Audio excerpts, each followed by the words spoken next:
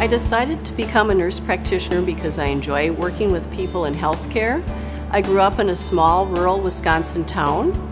My father was a family practice physician. I enjoyed seeing his love of life and patience and enjoyed his inspiration. I've been a nurse over 30 years, which I've really enjoyed. I had the opportunity to go back to school to become a family nurse practitioner. I enjoy working with people with chronic diseases, so you'll see me in the endocrinology department working with people with diabetes and hypothyroidism. My healthcare belief is to listen to patients' stories to see what kind of needs and concerns they have as they manage their chronic conditions.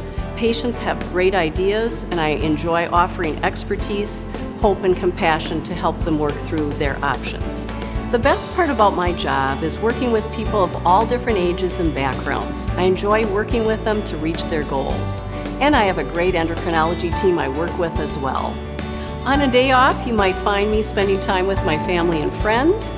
My family includes my 3 adult daughters and their families, 3 siblings, my mother, my father-in-law, and my husband, who keeps everything working smoothly.